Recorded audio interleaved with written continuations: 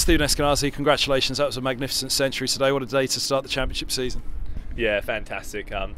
We were wondering what the odds might have been for Middlesex to be 320 for 4 at the end of the day on the first day after being sent in. But fantastic for us to settle the nerves going in. I think a lot's been written and a lot's been said about conditions here and the way we've batted over the last little while. But I think we've come into the season with a completely fresh mindset, and I hope that showed today. And if we can build on today's work and make tomorrow a really good day, I think we're in the driving seat in this game. A lot's been said about the track as well over a number of years. I'll come to that in a moment, but you looked very assured and confident from the off, and obviously you took that confidence out with you. That didn't come from the track originally. Yeah, I think our preparation's been first class. At Merchant Taylors, we've made conditions there really tricky to bat on, and that was something that the coaches said to us from the outset. So we knew it was going to be really tough. So going in today, we wanted to make sure we sort of trained hard to play easy, I guess. So, you know, we've spoken a lot. You have countless batting meetings about how you're going to approach it, but fundamentally everyone has their own game plan. And I think Joshy and I bounced off each other really well there. He looked assured. He looked like he played 100 games before us. So we were proud of the fact that we managed to put some pressure back on the bowlers, but we were also tight in defence when they bowled well. Yeah, a word for Josh DeCares, Sam Robson going down injured ahead of the match. So an opportunity, but also a lot of pressure, especially with the early wicket of Mark Stoneman. Yeah, absolutely. Joshy's a very level-headed young fella. Like I said, it looked like he had played 100 games before.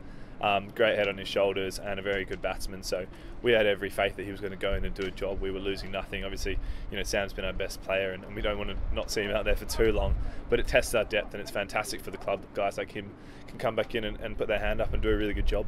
For yourself, I mean, did you feel in that good nick when you walked out there? I know you said the preparation's been good, but to go out there, first century of the summer in the championship season across the country, I think. Well, I got cleaned up in a practice game after 2 balls, and I thought this could be a tough start.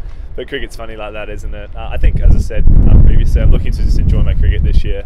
I'm looking to go and put pressure on bowlers where I can when it's in my zones, and trust my defence a little bit more there. So I was happy that I played the way I did, and really happy that I could sort of settle the dressing room after the early wicket today too. A word on the pitch. Middlesex have asked for a while for better batting surfaces here at Lords. It looked like you got it today.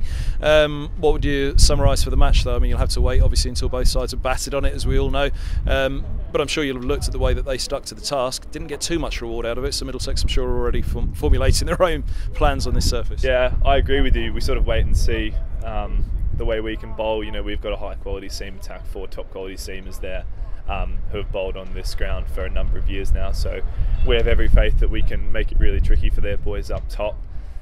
Yeah, I think maybe it was a touch on the slow side, but I still think that when the ball was in the right area for consistent periods of time, it was difficult.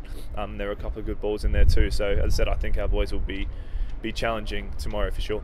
How important do you think it is, if it is slightly on the slow side, to make sure you're up around 400 to 450? Robbie White's obviously produced another good Robbie White innings where he just looks compact out there and tight, doesn't he? And Max gave him a solid partnership as well.